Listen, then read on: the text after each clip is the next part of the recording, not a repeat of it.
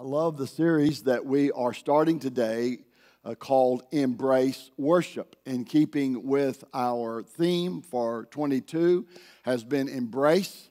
And so we are addressing for the next 3 weeks worship. Then we'll go into our Advent series called Worship Him. So we're going to be in this theme here for a little bit. I'm glad that you're here to start this series off. We're going to be covering today more of a call to worship, and the next couple Sundays maybe some of the practical aspects of worship. So we're glad that you're a part of this. Whether I think about it or not, it's become a reality to all of us that everyone that exists is designed to worship.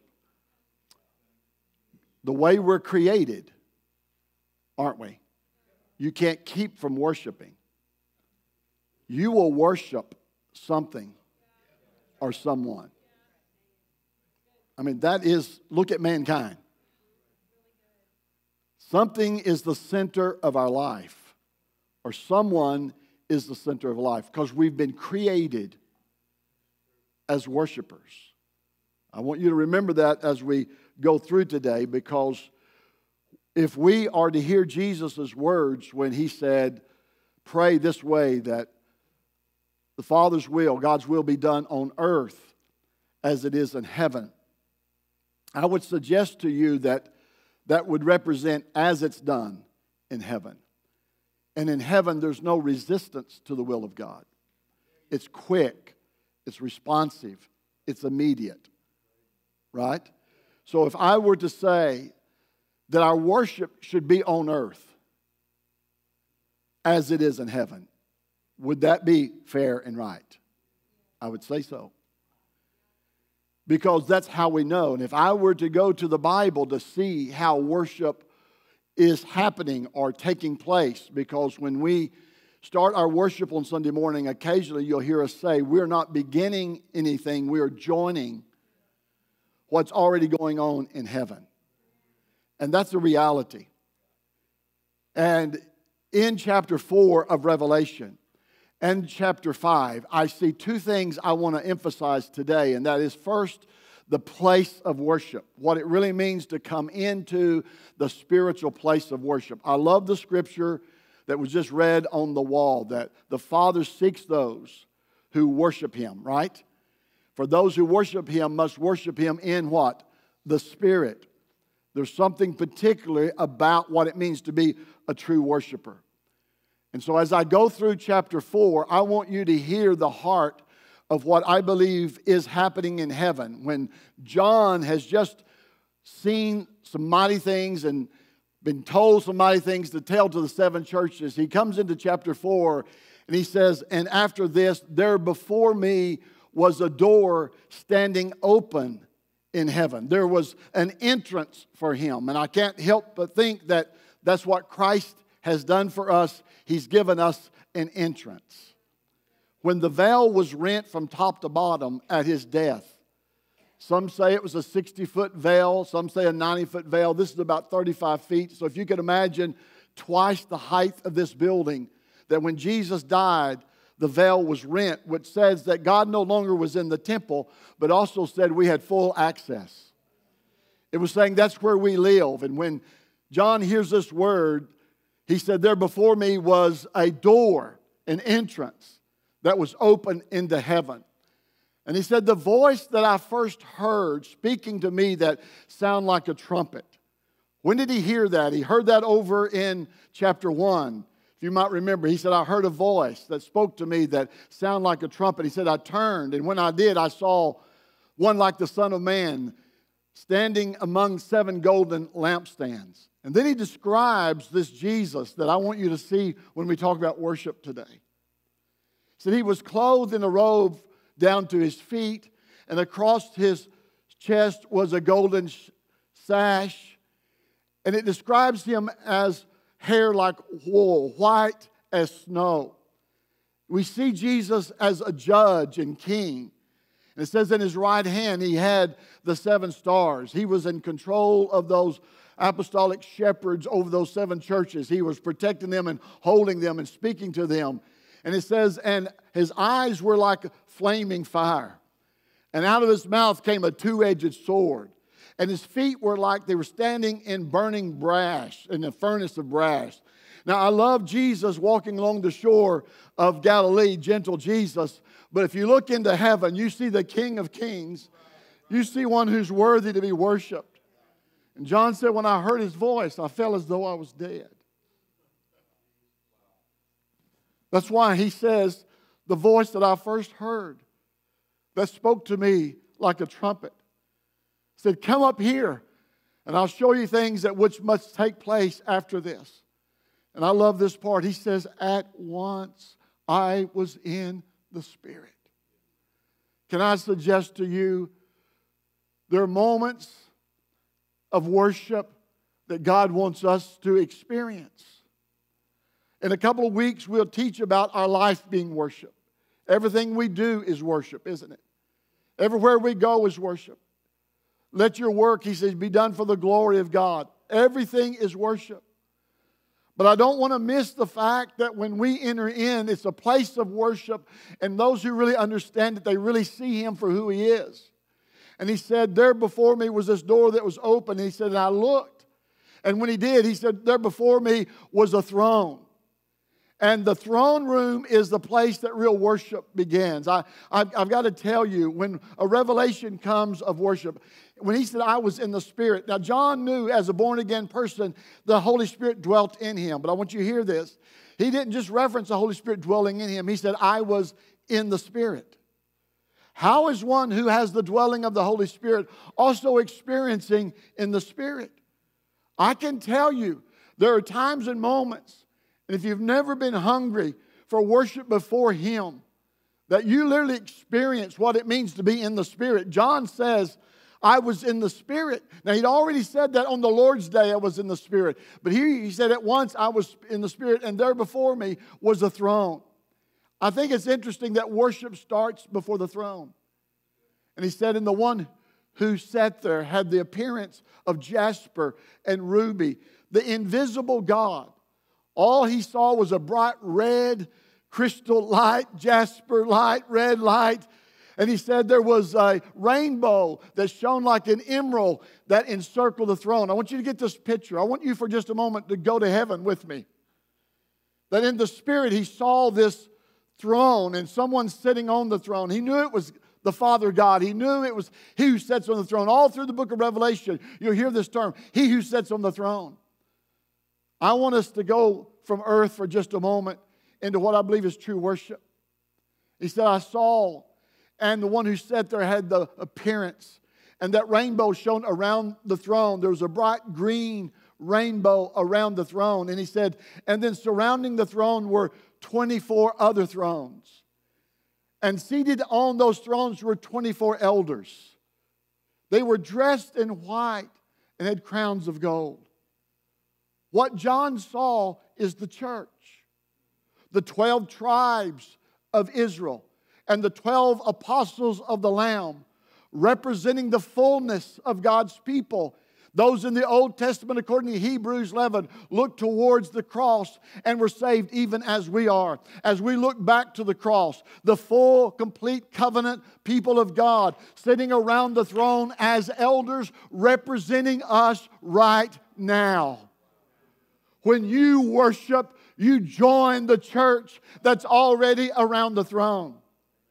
The white robe says they were clothed in righteousness. The golden crowns were crowns of righteousness that Paul says is prepared for me, but not me only, but all those who love his appearing. What do we see? We see God's people. Isn't it interesting? His creation, his church is around his throne to worship him. And he said they were dressed in this white robe in righteousness and a crown of gold. And then it says, and from the throne, watch this, came flashes of lightning, rumblings, and peals of thunder. I want that kind of worship. I love to be able to wear jeans to church. I love the casualness of drinking coffee in the foyer. But I don't want to ever lose that holy reverence, worship before his throne where there's flashes of lightning, peals of thunder. Are you getting me? Rumblings.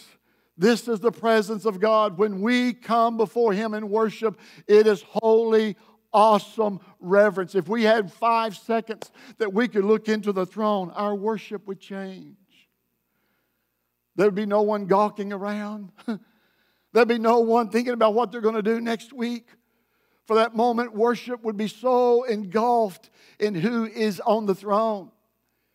And it says in front of the throne there were 7 lamps blazing, which are the 7 spirits of God.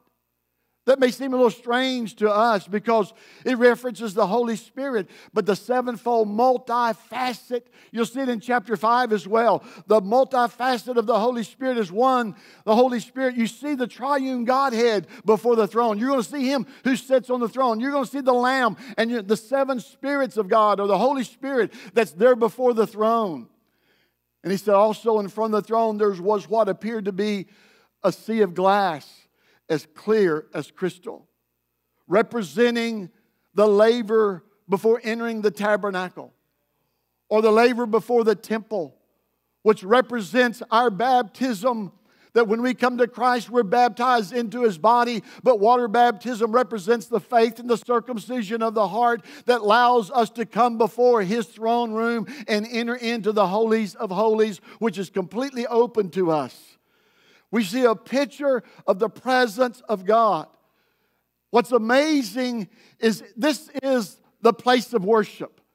This is the place we must come to, but there's more than that. I see, he says, and around the throne, he describes these creatures. You talking about embracing one another that looks different here on this earth? You better get ready, because God is a creative God. He's got things that you and I can't imagine around this throne. John described these living creatures that were covered in eyes in front and back. That's wild. Meaning they could see everything. They're aware of the throne and aware of all things on the earth. They're aware of all the universe they were seeing. It says the first living creature was like a lion. The second was like an ox. The third had the face of a man. And the fourth was like a high-flying eagle. Why? Because I believe all of creation worships Him. Represented around the throne was the lion, which is the what? The tribe of the jungle. He's the chief of the jungle. And the ox, which is the greatest of domestic animals that bear the burden. And man, it wasn't a man, but this living creature had the face of a man, because we are God's creation, created in His image. And the high-flying eagle is the majestic of the air. All of creation. Get this. Romans says that God reveals Himself and all of His nature and all of His power to all creation. So no man is without excuse. There are no atheists. There are only suppressors of truth. For God has come to reveal Himself. And not only in heaven but on earth. But around His throne, He has creation night and day worshiping Him. That's amazing. What are they saying? It says day and night. This gets to me, Galen. Day and night, they never stop saying, holy, holy, holy is the Lord God Almighty. Listen at the foreverness. Who was, who is, and is to come. The prophet Isaiah saw it. He called them seraphims. He said, I saw them. They had 6 wings. He said, with 2 of the wings, they covered their face. No wonder they did, because of the holiness of God. 2 of their wings, they covered their feet. No wonder, for the reverence of God.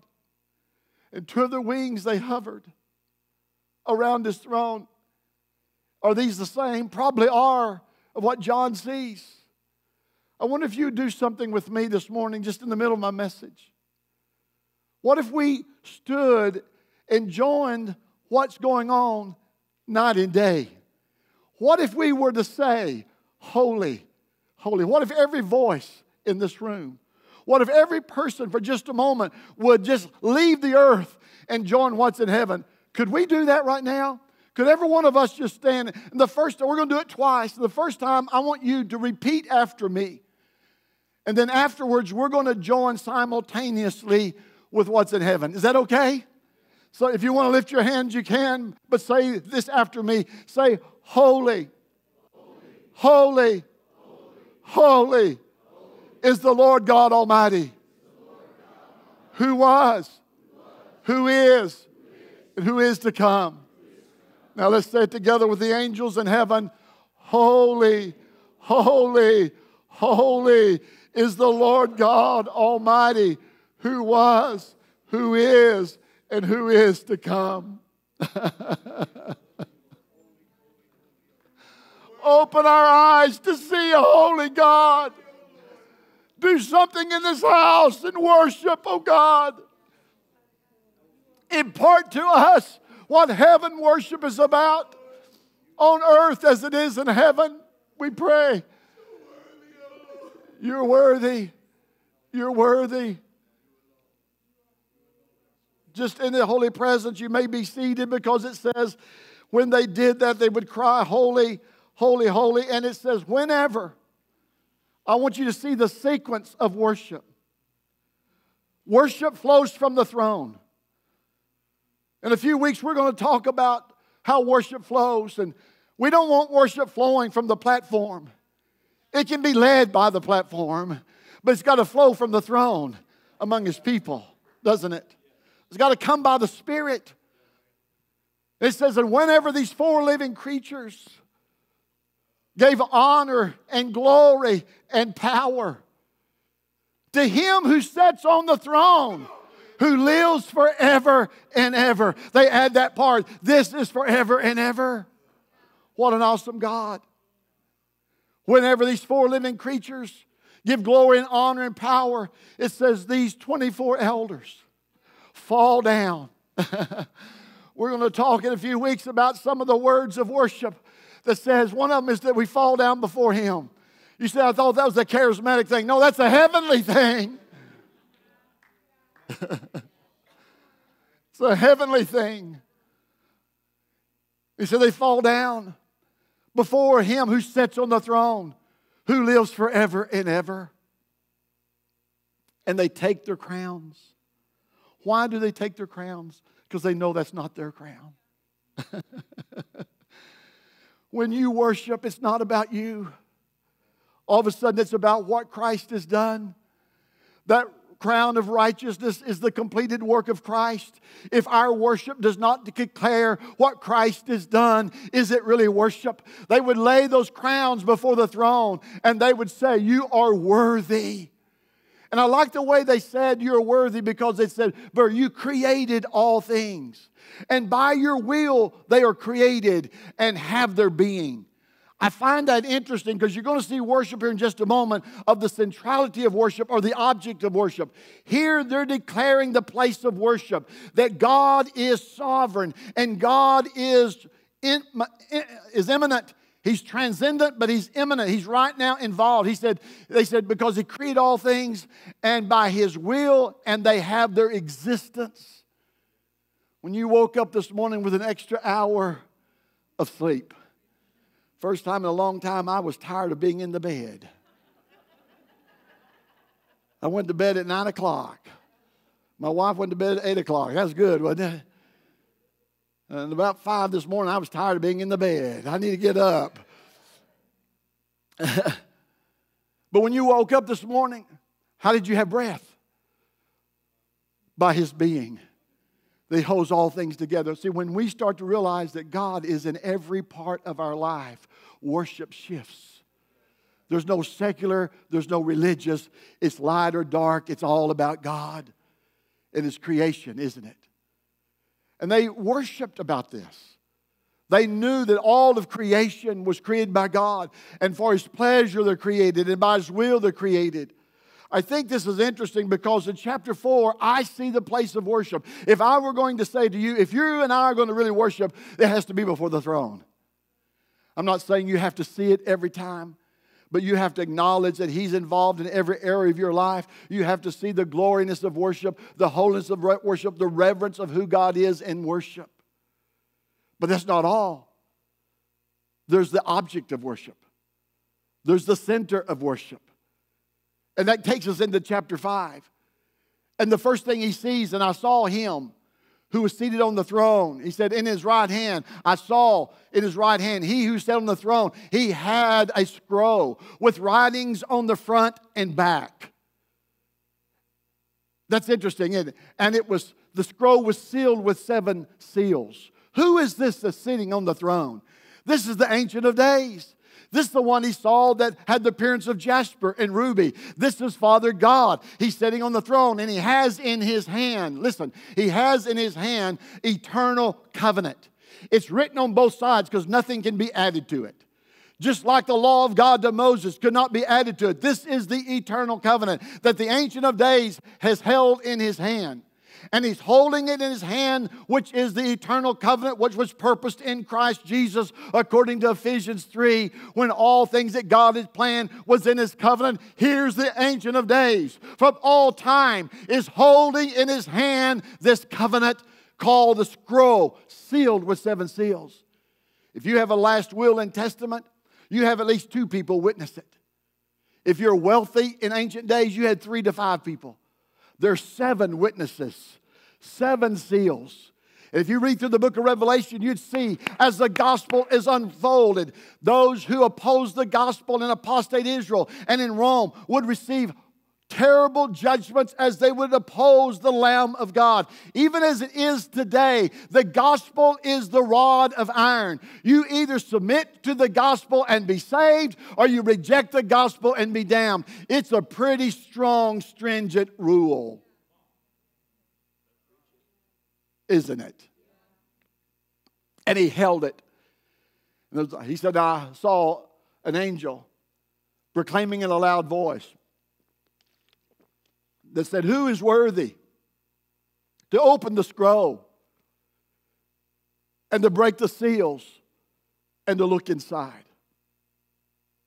And John said there was no one worthy, both in heaven and earth and beneath the earth, to open the scrolls or even look inside. Abraham wasn't worthy. Moses wasn't worthy. David wasn't worthy. No one was worthy to open the seal of that eternal covenant. And John says, I wept and I wept. For no one was worthy to open the scroll or to look inside. And one of the elders said to me, John said, do not weep.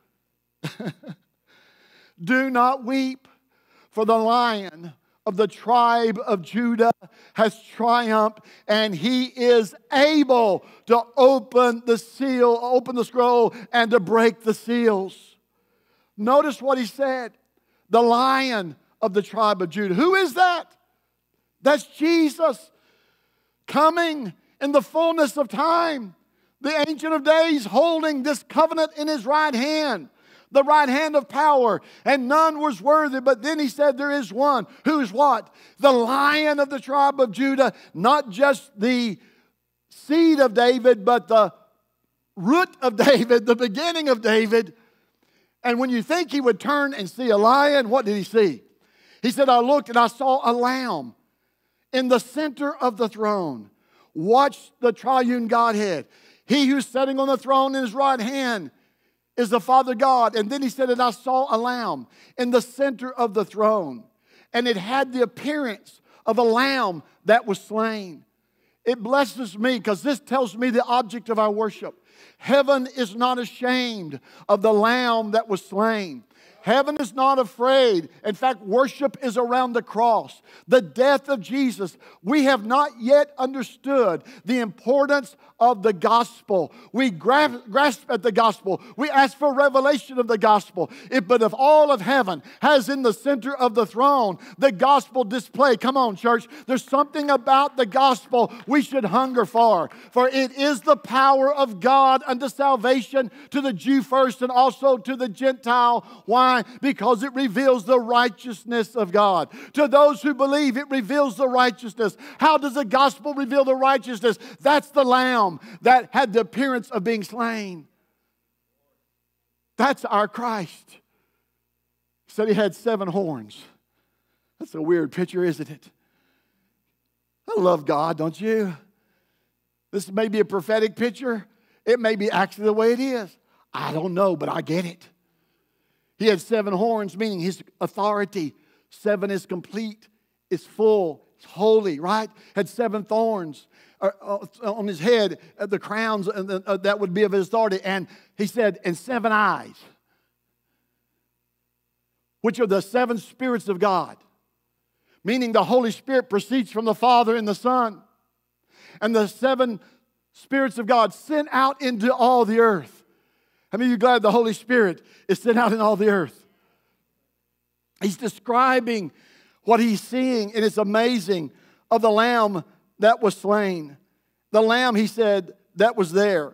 He's describing this. And it says, and he, I love this, and he went and he took the scroll from the right hand of him who sat on the throne. Now I want you to watch this, because this tells us about worship. Who is worthy?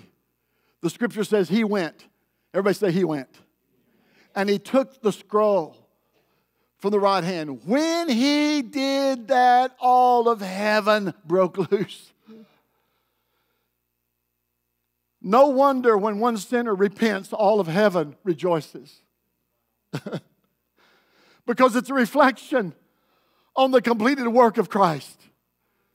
It's another one that came into the kingdom of his eternal purpose, which he purposed in Christ. And it says, and when he took that, he went to the one who was on the throne and took that which was from his right hand, the scripture says. And when he had taken it, what happened? When he took the scroll, it says, and when he had taken it, the 4 living creatures, it says, and the 24 elders did what? They fell down again. They fell down before the Lamb. And each one, talking about these elders, had a lamp and golden bowls full of incense, which are the prayers of the saints. First they had a harp. Somebody say there's music in heaven. You can tell some folks that just in case they don't know. There's music in heaven. And I guess they've been singing songs with the harp, because in the next little bit he says they sang a new song. But they had harps and they had golden bowls. What? Which is kept before the throne. Listen to me. If you ever think your worship and your prayer is a waste of time, look again at the book of Revelation. For the prayers of the saints are kept in golden bowls before the throne. And in chapter 8 it says that he takes the prayers of the saints, which are the incense off, and he mixed it with the coals off the altar, and he cast it to the earth to perform his purposes. The church's prayers that are prayed according to his will are kept before the throne, the church around the throne, holding the prayers of the saints. Not one prayer of any century, Jonathan, not one prayer of your parents, not one prayer of your grandparents, not one prayer of this church. When we gather to pray, though it's holy time, worship is one of the highest forms of prayer. I'll never forget, as a young pastor, I'm literally dancing around in my office,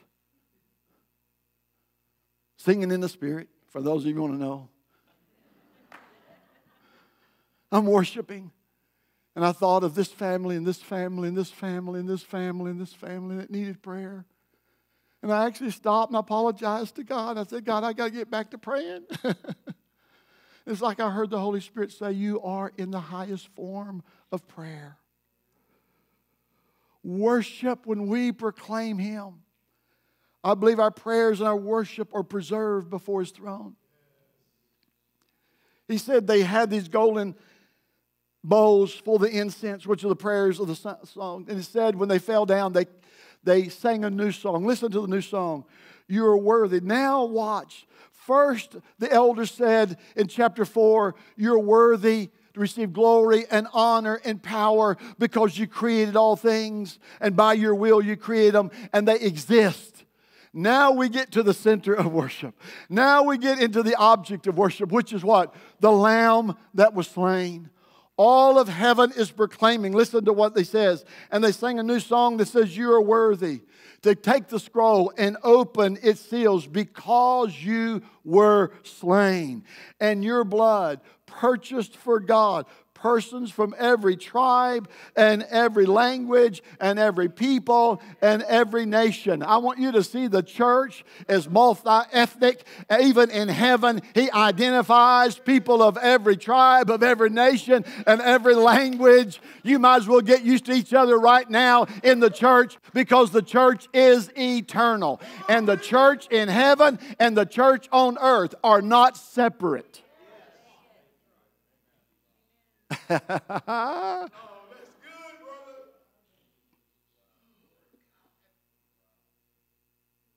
You mind me saying something about your mom?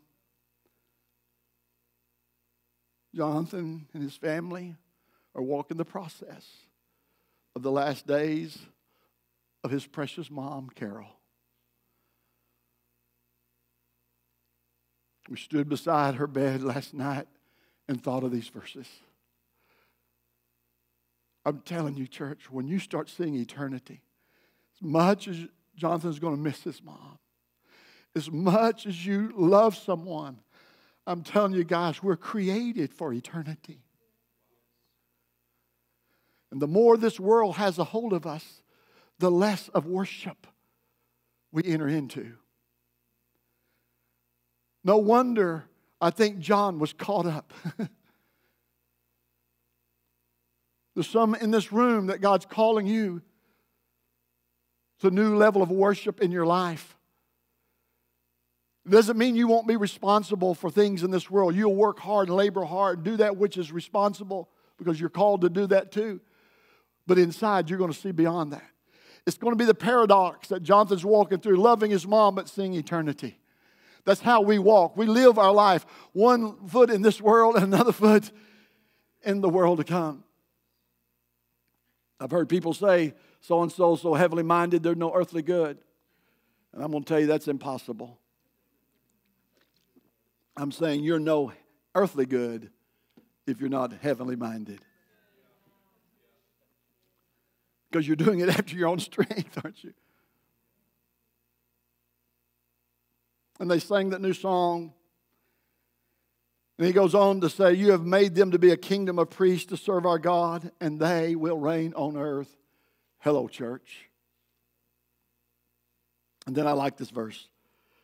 Then I looked and heard a voice of many angels. So you've got the four living creatures. You've got the church represented by the elders. You've got all the creation represented, and now all of heaven host. I love this. And the voice of many angels, numbering thousands upon thousands, 10,000 times 10,000. What does that mean? A bunch. 10 is the highest number you can count. Did you know that? Once you get beyond 10, it's just 10 plus 1. 10 is a number of completion. So when he would say 10,000 times 10,000, what's he saying? I saw thousands upon thousands, 10,000 times 10,000. I mean, that's all of them. And they're gathered around the throne. Not only do you have the four living creatures worshiping and the elders worshiping, not only that, but now you have the angels. Listen, and they've gathered around the throne, and they encircled the throne and the living creatures and the elders. And listen, in a loud voice. Everybody say a loud voice. God's not nervous when we worship. You can be loud, can't you? You can be quiet. I get that. There is one passage that there was silence in heaven for half an hour. But worship oftentimes is thunderous. Thunderous. I love being around people that are not afraid to worship, because it reminds me of heaven. And it says they encircled the throne, the living creatures, in a loud voice. Listen to what they were saying. I love this. Worthy is the Lamb. This is the object of our worship. Who was slain. Would you say that with me? Worthy is the Lamb who was slain. Say it again. Worthy is the Lamb who was slain. Would you like to stand with me and let's say these last few verses together? Say that with me one more time. Worthy is the Lamb who was slain. Listen to what he says. Worthy for what? To receive power and wealth and wisdom and strength, honor and glory and praise. I want to say it again. It's interesting what he says. Worthy is the Lamb. Why is he worthy? Who was slain. May our worship be the center of the completed work of Christ. I've watched in this house, Joel, when we begin to sing songs about the gospel, when we sing songs about what Christ did, we sing songs about the forgiveness of sin and the blood washing away our sins, every mouth in this place opens up. Every heart begins to worship. Why? There's some connection about the center of our worship. The object of our worship is the Christ who is worthy because he was slain. And anything we ascribe to him, he says, to receive power, you're worthy. Doesn't he have power? Yes, but he's worthy. He says, and wealth. Well, my land, doesn't he have wealth? Yes, but he's worthy. And he says, wisdom and strength and honor and power. He said, and glory and praise. Is there any praise in this place? Is there any honor in this place? Is there any worship in this place? Listen to what it says. And then he said, and I heard every creature. Come on now. Every creature. Let this be so. Every creature, both in heaven and in earth and beneath the earth and in the sea and all they that dwell therein. He didn't leave anybody out. I like what he said. In the sea, in case somebody's floating out there on a boat, and all that dwell therein, all of the fish of the sea, all of the creation, let everything. And he says, when they sung that song and they declared that to him who sits on the throne and to the Lamb. Watch both things. He who sits on the throne, who is that? That's Father God. And to the Lamb. You see the triune Godhead all through the book of Revelation. He who sits on the throne and to the Lamb. Who are we worshiping? He who sits on the throne and to the Lamb. And the Holy Spirit moves among us that we might give glory and praise. For he that worships him must worship him in spirit. You must worship him in the Spirit. For the Holy Spirit dwells within his people. And it says, and when they said that, when they declared that, the four living creatures, hear them, they said, Amen. So be it. Amen. So be it. The angels did their part. Here's what I want you to see. When worship starts in heaven, there's no individualistic worship.